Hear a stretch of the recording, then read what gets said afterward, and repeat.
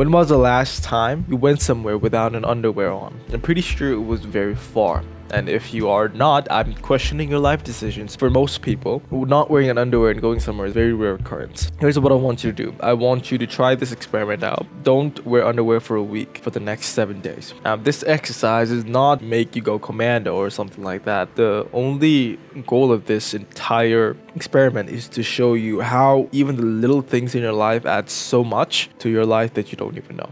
So don't wear underwear, and you will be grateful for the person who made underwear. Now, if you are someone who is dealing with chronic food issues, who wants to eat a lot, here's what you do. You don't eat for 2 days. Even oatmeal, like bland oatmeal, will be the savior. Now, this exercise is to be condoned and be used responsibly, not eating for 7 days straight. It is to make you realize how the little things in life add so much value. Whatever habits that you have, go in the far opposite direction, and it is going to be very, very, very easy for you to overcome anything. So let's say that you smoke a pack a day. What you do is don't smoke for 3 days straight and just drink one. That one cigarette is gonna hit you more than all these other cigarettes combined, right? And slowly you can wean yourself off the habit. Now you might be saying, no, I cannot do that.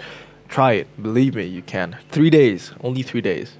But for underwear, it's very easy. Do it for 7 days. If you can, with other habits, do it for 7 days as well. And this will help you wean yourself off anything. You want to start a new habit? You do exact opposite of this.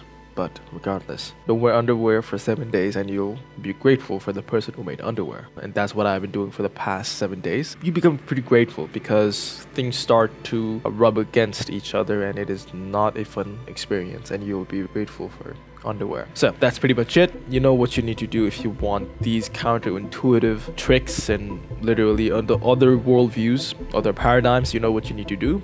And that is pretty much it. This is The Stranger, and see you tomorrow.